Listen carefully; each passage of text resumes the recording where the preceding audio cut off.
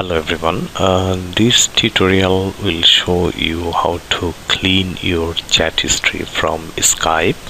Also, this tutorial help you to remove the login history of your Skype. You say your friend came to your home and used your Skype, and you can see his ID, or if you use more than if you use more than one Skype ID, that also visible in your Skype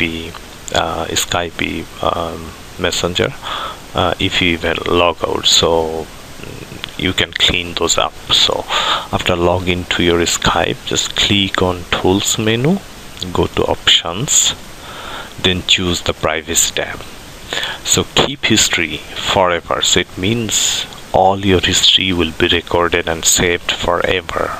But if you choose no history, that means it will not save any chat history. If you say choose 2 weeks, so it will save your chat history for last 2 weeks. So choose no history and hit on clear history, so it will delete all your chat history from your Skype, and hit on save, so that your settings will be saved. Now say you are signed out from your Skype now, but you can see 3 different users already used your Skype, so you need to remove those. Now I'm showing how to do that. So click on your Windows Start button. I'm using Windows 7, and go to Accessories and choose Run. So hit on Run.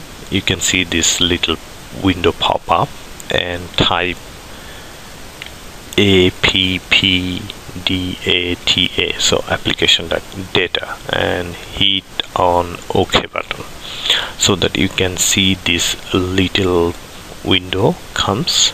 So just choose the roaming folder, and you can see the list of number of programs. So you are working with Skype, so click on Skype. So you can see 3 different users name here, so select all those and delete those.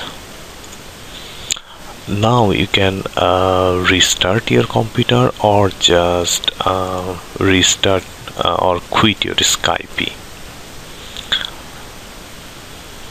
Quit and restart your Skype again.